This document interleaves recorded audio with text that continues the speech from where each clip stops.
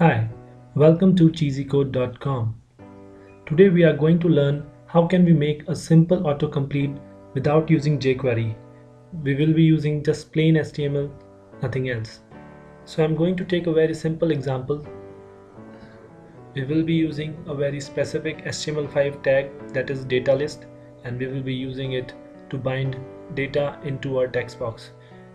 So let's see how it works.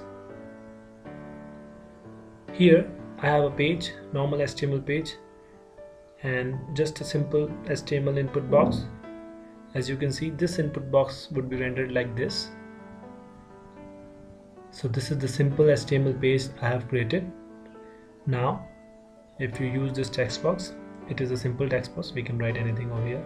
So we would transform this text box into an autocomplete drop down, and let's see how we will do it. So let's create another text box.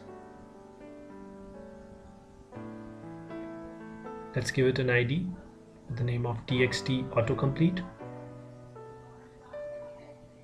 And now we will create an HTML tag data list. Maybe many of you are not aware of this data list tag, but it's part of HTML5, and those browsers which support HTML5 will have no problem in rendering this autocomplete dropdown. Data list element is similar to select element, in which there are multiple options, and for those options we have value. So I'm going to create a data list tag, and into this I'm going to introduce some options. These options would be visible when we will use this autocomplete dropdown.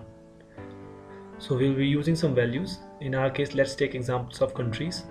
Now the task is to link the text box and this data list both together.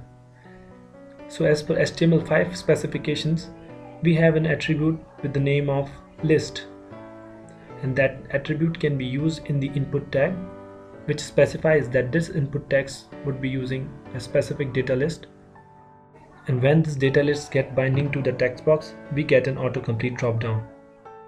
Now in the list attribute of the text box, I will be mentioning the ID of this data list so that the both text box and the data list get binded. Now let's run this. The first text box shows the earlier text box we were using, and the second one is now an autocomplete dropdown. So this is now the autocomplete dropdown. You can try its functionality by typing in different characters so that different country names would pop up. Now let's see what HTML actually rendered behind.